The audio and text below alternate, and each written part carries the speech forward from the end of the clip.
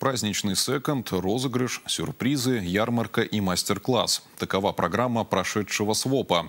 Это экологичное мероприятие, в основе которого лежит обмен тем, что уже не нужно вам, но может пригодиться другим.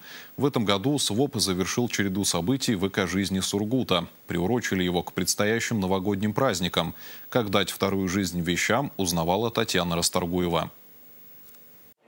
Принести то, что уже не носишь, и пополнить гардероб чем-то новеньким. Такой взаимообмен вещами есть один из главных посылов СВОПа. С английского это слово переводится буквально как «обмениваться». В России такие вечеринки стали популярными всего несколько лет назад. Сургут не остался в стороне.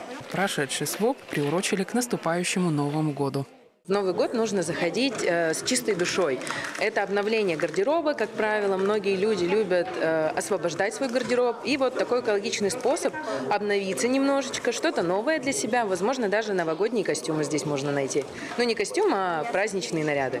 Найти на СВОПе можно все, что угодно. Повседневную, праздничную, верхнюю одежду, аксессуары, книги. А заодно и принести то, что уже не нужно. В результате еще хорошие вещи получают вторую жизнь и не вредят экологии. Людям очень нравится, молодежь вообще в восторге. К нам даже приходят иногда люди взрослого поколения, мы вообще в шоке, откуда они про нас узнают. Им скидывают в общие домовые чаты и говорят: вот, пожалуйста, приходите. И они приходят. То есть людям нравится сам факт того, что можно обменять. У нас даже бывают такие случаи, что люди не участвуют в СВОПах, но они приносят вещи именно нам для того, чтобы они у нас реализовались. СВОП – это еще и отличная возможность для местных мастеров показать и предложить сургутянам свои изделия. В рамках мероприятия проводятся так называемые маркеты.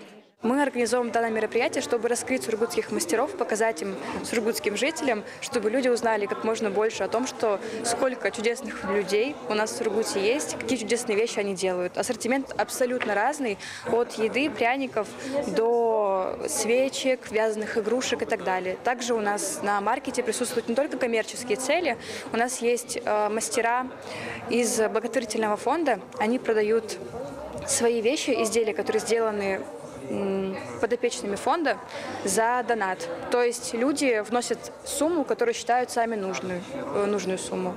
И данная сумма идет на благотворительность.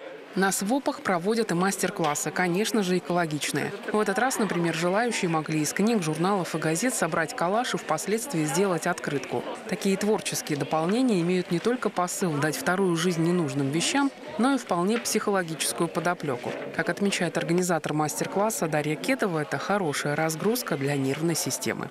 Либо человек находит какие-то вырезки, не задаваясь какой-то определенной целью, находит картинки, которые ему нравятся, находит фон, изображение, любое отражающее то, что у него сейчас на душе, находит надпись и, соответственно, склеивает его в любой форме, которая ему нравится. Как правило, это выглядит немного хаотично, но если ты всматриваешься, можно на самом деле очень много по человеку понять. Это также можно использовать как определенную арт-методику.